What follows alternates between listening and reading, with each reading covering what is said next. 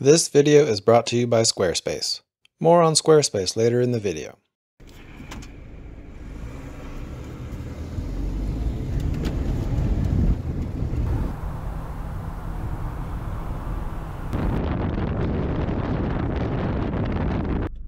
Alright guys, there is an officer behind me, so we're about to get a final answer on this whole shebang.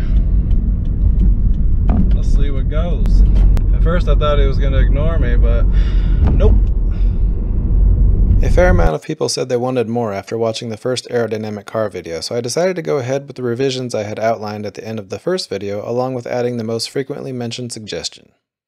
Without doing a full recap of the aerodynamics presented in the first video, suffice to say teardrop shape good, truncated and blocky shape bad. If you treat the air gently, it will return the favor. For example, a mirror is basically a truncated teardrop. Features such as mirrors can account for as much as 5% of a car's overall drag. Many comments pointed me to cars I had never heard of, such as the Aptera, Lightyear Zero, and my favorite of all was this Omega car. It was the Lightyear Zero, however, that really got the mental gears turning for this channel. One problem I didn't appreciate in creating Mark 1 was the drag created by the underbody of the car. There are two main solutions: make the air go around or make the bottom of the car as smooth as the rest of the vehicle. I really wanted to do an A/B test between making the air go around and making the underside more aerodynamic. A local shop thought all this was fun and let me put the car up on their lift.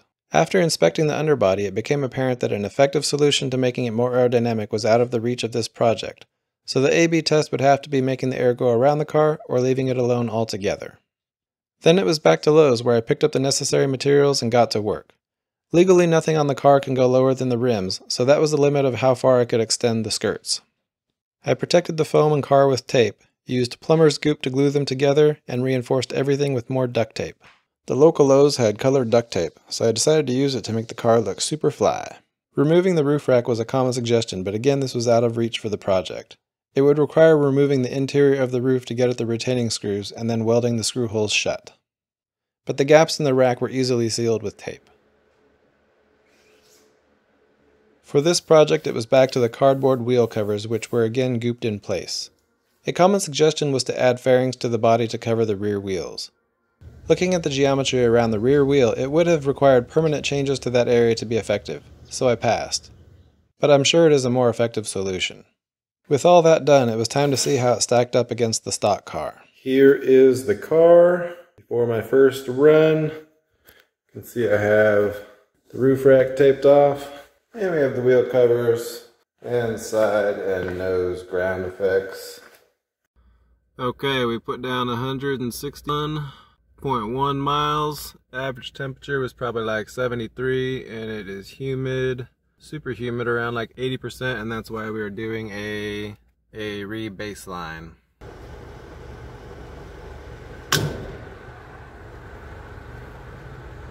This was slightly more efficient than the last baseline, probably because the new route was flatter. And then it was time to hit the road with the skirts, wheel covers, and roof rack taped off. A trip indicator says I've already lost about 30 miles, but I've only gone 20 miles. And just looking at my average efficiency on that little bottom right dial, it seems pretty low. And it kind of feels like I'm just riding on like a giant vacuum suction hose or something. It just feels like a lot stiffer, like I have more grip. Kind of hard to tell just because I'm going in a straight line, but that's where I'm at, and we'll find out when we get back to the pump what actually happened. This represented an 8.3% increase in efficiency, and that was before even adding a tail. It would appear in this case that pushing the air around the car was more beneficial than the loss due to increased car frontal area. With that question answered to my satisfaction, it was time to add the rear extension, but with a few differences from the previous car. I'm all about efficiency. In fact, I should probably legally make it my middle name. When Squarespace offered to sponsor this video, I wanted to see if their website creation and hosting services would be a good fit. Overall, I was very happy about the efficiency with which I could create a beautiful and effective website.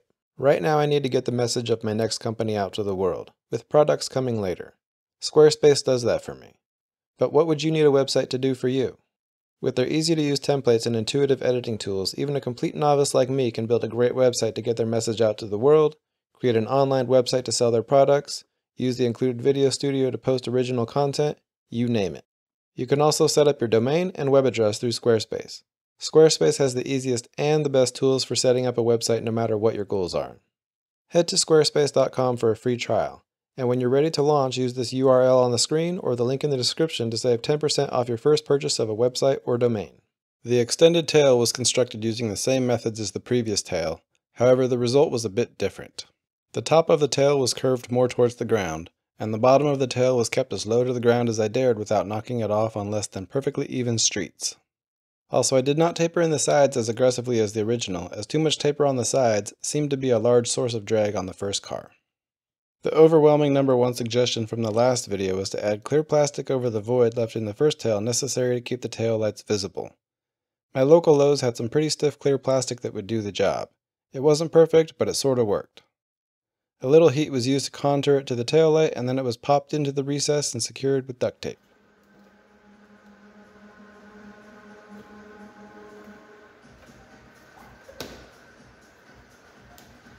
On this tail, an officer would be unable to see my license plate if I was pulled over due to the truncated section sitting much lower to the ground. So I closed it off and added a mount for a license plate. Alright guys, here is the car in all of its glory, finally done, heading out in a few hours to get in my efficiency run. You can see the clear plastic that I added that everybody was recommending. Somebody in the comments said this reminded them of a Cybertruck, and I can't say I disagree. So I think for this video we're going to call this the Cyber Subaru. And this time I went with blue, because the license plate has to be lighted. Yeah, that's pretty much it. My favorite feature by far, I think this adds the most efficiency. We have the racing stripes here on the front. I think that's going to account for most of our efficiency gains, so I'm really excited about those. And no vortex generators on this one this time.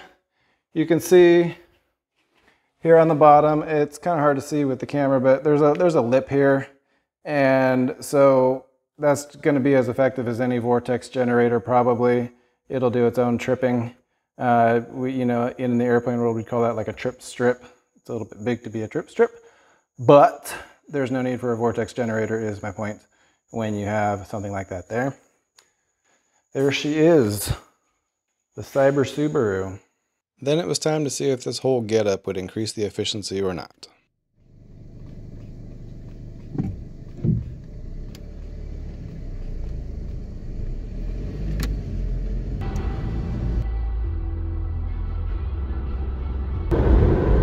So with the full body kit, my first gas bar went down at 68.7 gallons.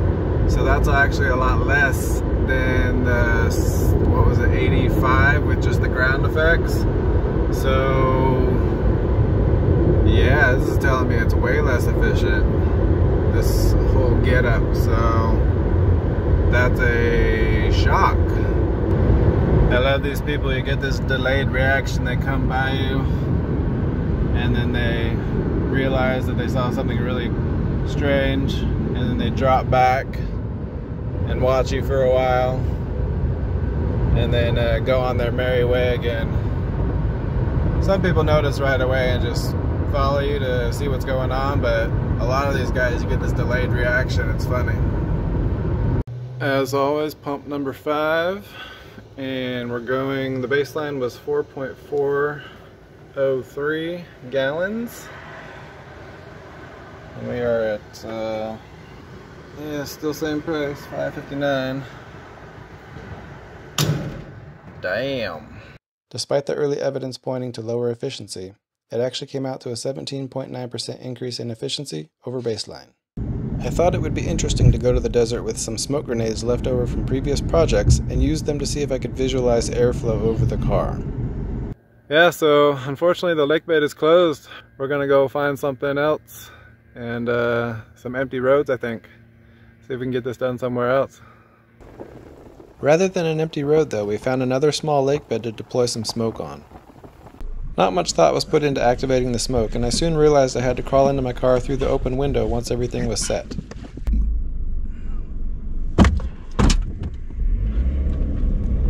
It was pretty clear on the top of the tail at least that the air was following the extended contour. Looks brand new. until anything happened. I really wanted to compare the new tail to the old tail since I hadn't hit the 20% efficiency increase I was looking for. So I removed everything but the wheel covers and also the lower part of the new tail that would act as sort of an air trap. Car looks incredibly plain now. Let's see how it goes with the new tail, the version 2 tail. And then it was time to hit the road with the new tail. At first I thought it was going to ignore me, but nope.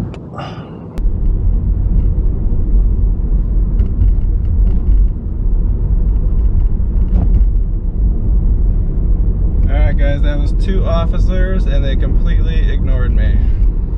They did not care. So there's no way to say that they didn't see me or anything. I rolled through right in front of them, they followed me for a little while. And I think we have our answer on whether the police care or whether it's legal. So alright, so if I go over 3.738, I think it was, this is less efficient without the skirts. If it's under 3.7, it's more efficient without the skirts. There you go. A 7.9% efficiency increase over baseline meant that this second tail was considerably less efficient than the first tail had been, which was a surprise to me. So it was back to putting tufts on the car and trying to get an idea of what the problem was. The tufts on the top of the car were laying nice and flat, and I may have been able to slope the tail down further and still get good airflow.